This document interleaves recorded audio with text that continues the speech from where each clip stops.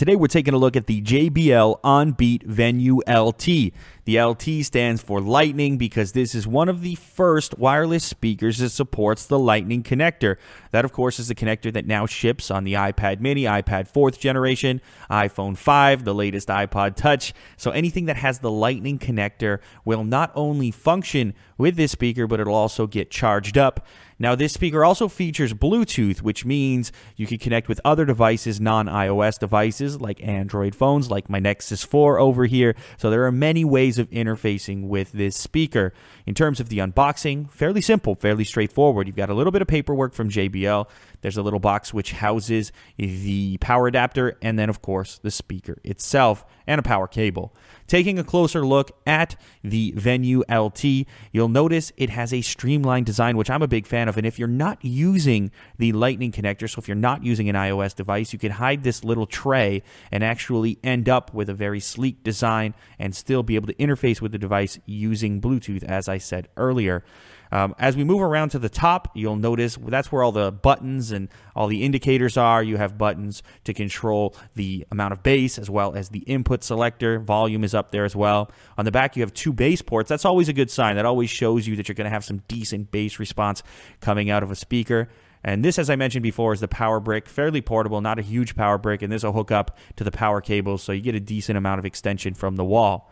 On the top, that's where you're going to see all the buttons. So there's a button that controls bass output, as I said earlier. You can go for more bass, less bass, whichever is your taste. And then there's a movie button to enhance, watching movies on your iPad or otherwise. There's an LED indicator here which lets you know which mode you have selected, whether it's the 3.5mm auxiliary jack on the back, Bluetooth, or the Lightning connector. The power button is to the right of the device, and this is also where you'll find the always important volume rocker, so you can increase and decrease the volume in that location. What I do like here is that the Lightning connector is spring-mounted, so you can be a little bit more rough with it and not worry about it snapping off. The back is where you'll find the auxiliary input that I mentioned earlier, and here's a closer look at one of those bass ports.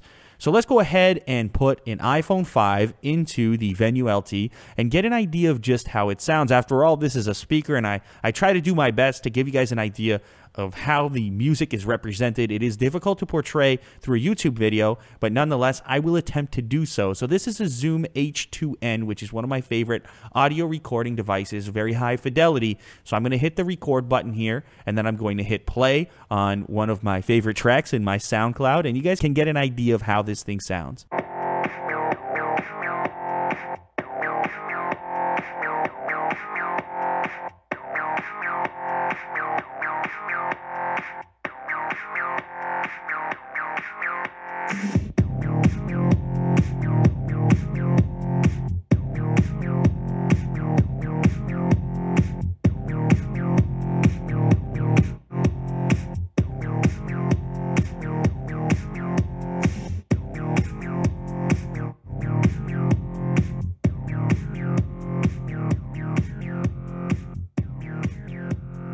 So hopefully you guys can tell through that little demo what this speaker is capable of. It's definitely got room-filling sound and a surprising amount of low end and bass for a portable unit. So if you guys are interested in getting a portable speaker, a wireless speaker, either to use with Bluetooth or with your brand new generation iPhone, iPad, or otherwise, this is definitely worth looking at. If you guys are interested in pricing and availability, check out the link down in the description. That'll give you all the details you need to know on the JBL OnBeat Venue LT.